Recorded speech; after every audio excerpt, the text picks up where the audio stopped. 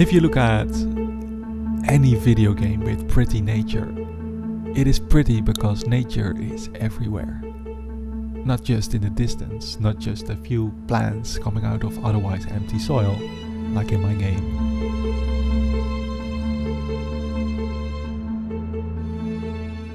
It's not that I don't know the solution to this problem, it's thrown at me at least 2 times a day by players on YouTube, on Steam, on Twitter, everywhere. The game needs grass in one way or another. Point is, this game already has performance problems, and simulating and visualizing millions of individual grass plants will only make it worse. So in my mind, doing this game without grass wasn't really an option. It was just too barren, but simultaneously, doing this game with grass was not a real option either. So, for those of you new here, this is evolution simulation game The Sapling, my solo indie game project. It's a game where you can basically do 2 types of things. On the one hand, there are a number of scenarios tasking you to design an ecosystem that meets specific requirements. On the other, there is a sandbox where you can build your own algae, plants and animals, turn on random mutations and see how they evolve.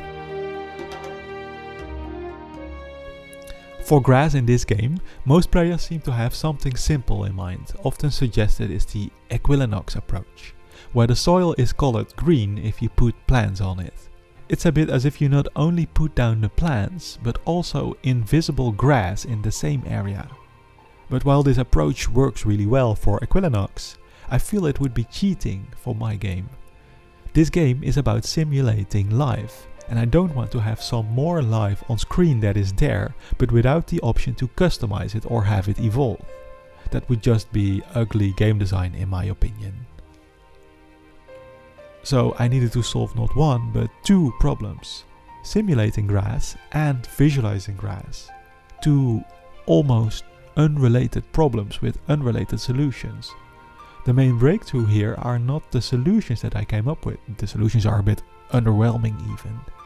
It's the realization that these were the 2 problems that I needed to solve to make grass possible, and that these problems were in fact solvable. Starting with the simulation, it's obvious that we cannot simulate every individual blade of grass. So far, everything you designed in the plant editor was going to be an individual plant in the simulation. But now, if you design a grass plant and place it in the world, it will immediately fill a whole area with this one species. Once grass conquers an area, it will stay there. It won't die on its own. For grass, I'm not simulating individual lifespans. The only way for it to die is if the environment changes, like a really hot or cold season, for example. Grass does not grow where trees grow though, which has the nice side effect that an area might start out as grassland, but might later be overtaken by larger plants and turn into a forest. Okay, but then, the visualization. There's one thing I knew for sure, and that is that the grass basically needs to be free in terms of rendering time.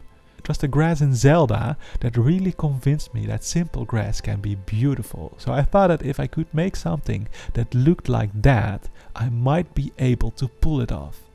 Still, to make sure I didn't lose sight of the render budget, I developed it as a side project on a laptop, so I'd never be tempted to use more computing power.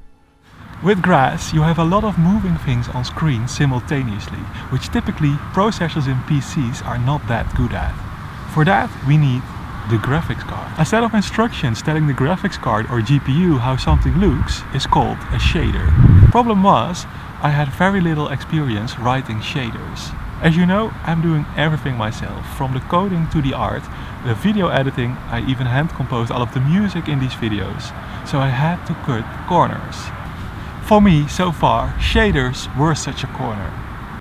But similar to how a tutorial by Codeer once convinced me to tackle procedural walking, I now found a tutorial by Roy Stan that made me confident enough to give this a try. And similar to the procedural walking, the final product looked nothing like the tutorial. So let's start with this simple terrain. My first milestone was to have a shader that would draw a simple triangle on each vertex of the terrain, like this. At this point, everything was hard-coded in the shader, But of course, things like height of the grass and color depend on the simulation. So my next step was making these dynamic. Grass height is simply a matter of changing the y-coordinate of the highest vertex. Grass color is changing the color associated with each of the vertices. This also allows me to create gradients like this, which I immediately liked because it allows you to see the individual blades much better. Next, let's make the grass a bit more realistic by adding extra blades per vertex, which can be put very closely together or very far apart. This is where I started running into the first limitations, however, because there is only a limited amount of extra triangles the shader allows me to draw. If you make the blades really small, which indeed later turned out I needed to do to integrate all this in the game, you can see I need much more. The solution to this turned out to be a tessellation algorithm, which basically means that the shader itself figures out some extra vertices to add to the terrain.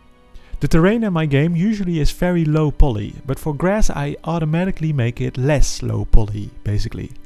A further technique for more realism is to rotate the grass in random directions, both vertically, as you see here, but also horizontally. This rotation amount I then linked to a noise texture that I then move over the terrain so it looks like the grass is moving in the wind. I can influence how fast the texture moves, this is super fast, this is slow, and how much influence it has on the terrain. This is a lot, this is only a little. So this looks good, right? Ready even? No, this is only where the real work starts, linking the shader to the existing simulation code. So we have a large terrain with grass everywhere, and on every location this grass can look different. Long blades, short blades, all kinds of colors, with or without seeds, with or without flowers, which can also have all kinds of colors, and so on and so on. To tell the shader where on the planet the grass should have what characteristics, I'm using textures. A texture for a planet with an island with blue grass and an island with red grass could look like this, for example. But we also have grass height, whether there is a body part, the position of this body part and the color of this body part. If I didn't need to worry about performance, I would have used 5 separate textures here. But continuously building textures on the fly is expensive, so I found a more efficient way. You might know that in most images there are 4 values for every pixel: red, blue, green and alpha, which encodes to what extent a pixel is transparent. In the Sapling simulation, however, I represent plant colors with just 2 values, hue and brightness, and the color of flowers and body parts with just 1, hue. So I put the grass hue in red, the grass brightness in blue, and the body part color in green. And now you might think, okay, we only have the alpha channel left. You're never going to fit all the other stuff in that one channel.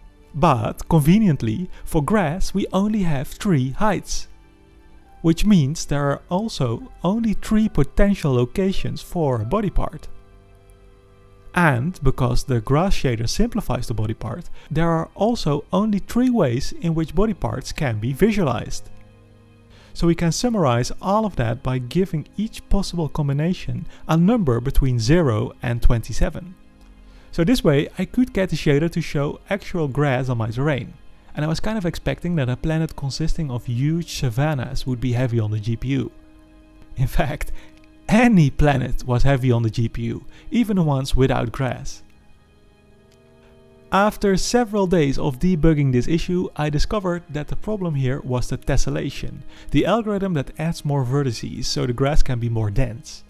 The shader was always applying this algorithm for all of the terrain, whether there was grass or not. The solution, fortunately, was simple. You might remember from a previous video that the game terrain is split up in smaller parts.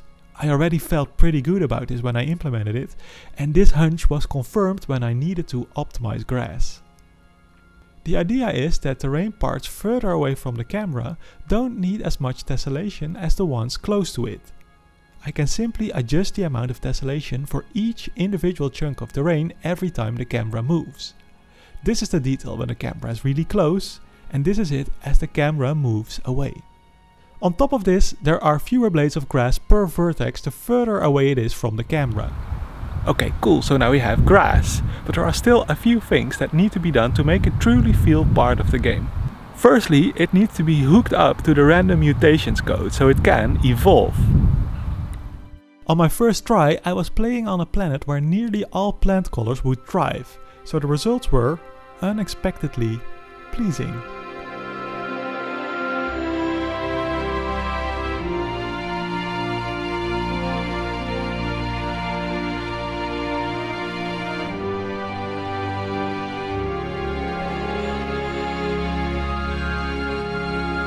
What was also unexpected was that I forgot to implement that grass cannot grow underwater. However, when I saw what happened, I realized that this might be a nice opportunity to introduce seagrass in shallow water. In reality, seagrass is not grass that can also grow underwater, but a completely different clade, so this is an oversimplification. But I really like how... Okay, apparently I also need to implement a fog effect where the grass becomes bluer if it gets further away from the camera. But I really like how the barren terrain is now also solved underwater too. And finally, of course, this update is about food. And with grass being all around everywhere, it will be a major source of food for herbivores. If that does not justify a special eating animation, I don't know what does. So, you know, I get it. My YouTube statistics tell me that most people who watch these vlogs are returning viewers, so people already in the fan base. To these people, to you guys, grass is probably just one of the many new features in this update. To me, on the other hand, it was the major technical challenge. But more importantly, to new players who don't know anything about the game and only have thumbnails and screenshots to rely on, from now on we'll make their decisions based on screenshots that are a lot less barren. In other words, for growing the player base, grass might be the most important feature yet. Time will tell.